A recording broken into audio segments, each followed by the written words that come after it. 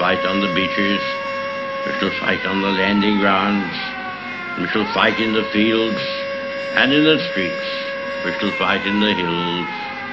We shall never surrender. On the outbreak of hostilities, this easternmost outpost of the British Empire instantly rejected the Japanese ultimatum to surrender and girded itself to fight the invaders. Japan had a hunger for power, so they chose to invade China. This caused enormous suffering to the Chinese, which forced the Allies into action. This action was to cut the sale of oil supplies to Japan, which would cripple their forces. Therefore, the Japanese planned to attack the Dutch East Indies to obtain a new supply of oil. However, if they were to do so, they would also need to occupy the surrounding areas that were under the Allied forces, otherwise the British and American navies would be able to intercept their oil tankers. And so they attacked Singapore, the Philippines, Hong Kong, Pearl Harbor, and Indonesia to successfully regain access to oil. This then caused the Battle of Hong Kong.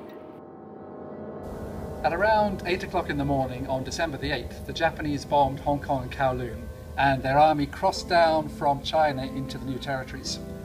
Christopher Maltby, the garrison commander of the British, had only 3,000 men occupying that part of Kowloon and the new territories, where really you probably needed 10,000 to successfully defend it.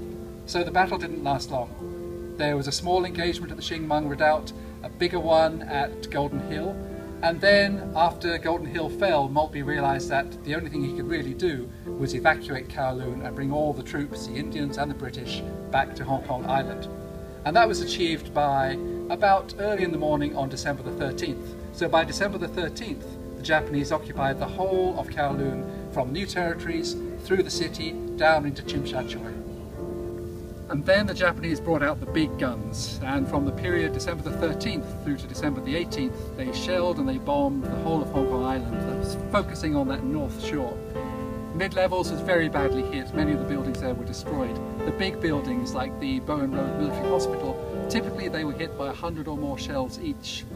Most importantly, the Japanese were attacking military installations like the pillboxes, and many of the pillboxes which would defend the north coast of the island were very badly hit, in some cases even destroyed. By the evening of December the 18th, the Duro paint factory was on fire, and under cover of darkness, bad weather, it was raining slightly, and the smoke from the Duro paint factory, on the evening of December the 18th, the Japanese made their seaborne assault on Hong Kong Island itself.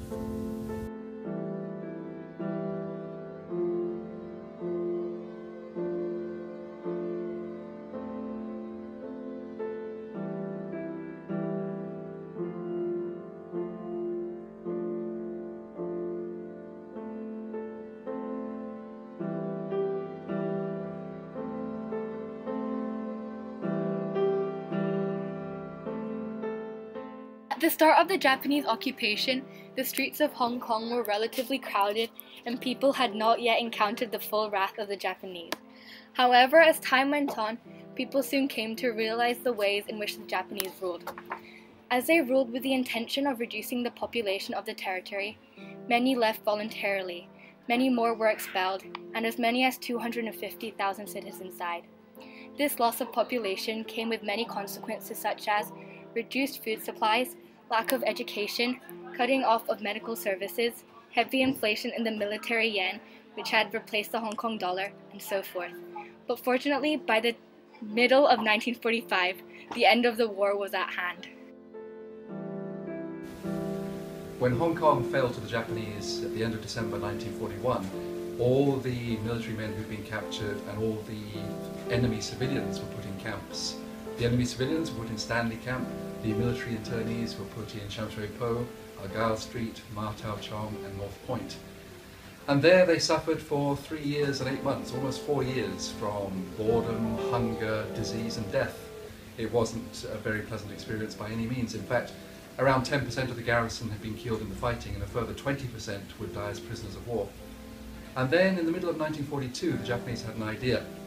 They would take the prisoners from Hong Kong by ship to Japan and make them work in the mines and the factories and the docks so that Japanese men could be freed up to join the army and the other services.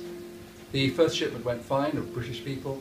The second shipment, again of British POWs, that was sunk by an American submarine halfway to Japan. with an enormous loss of life. Almost 900 people died, a further 200 people died after that of shock and exposure and exhaustion and disease they picked up on the ship. That was the Lisbon Maru. By the end of the war, most of the POWs, the British and the Canadians in particular, were in these camps in Japan, and there the conditions were very bad. There was little food, there was hard work. It was a very tough situation until they were liberated by American forces right at the end of World War II, after the Japanese had surrendered following the dropping of the atomic bombs.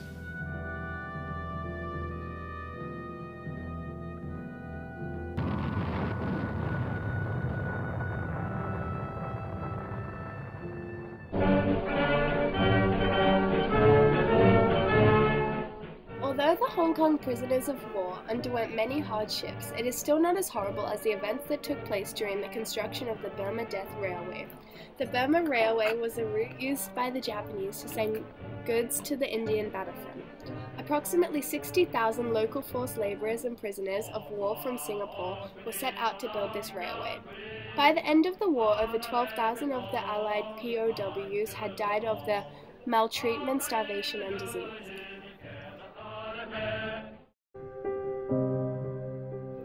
However, the depth of the suffering of Hong Kong's POWs was bad enough. In 1947, the British government opened a new cemetery in Hong Kong for the members of the garrison, who had lost their lives between 1941 and 1945, and the scale of the loss is still visible to anyone who visits today.